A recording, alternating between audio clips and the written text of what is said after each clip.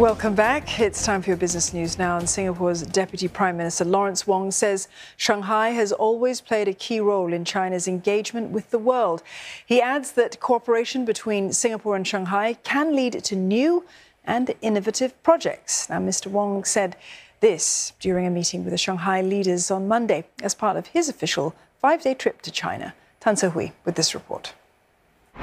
Earlier in Shanghai, Deputy Prime Minister Lawrence Wong says he had a good discussion during his meeting with Shanghai Party Secretary Chen Jining.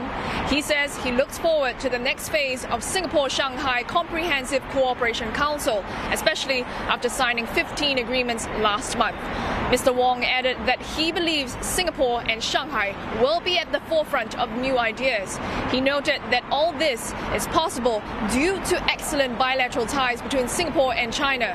That's because both countries have been partners in each other's development for a long time. Similarly, Mr. Chen says he is more than happy to expand areas of collaboration and welcomes suggestions.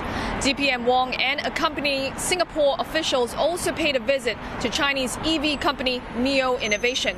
He viewed some of the company's latest innovations and learned about its role in the energy storage space.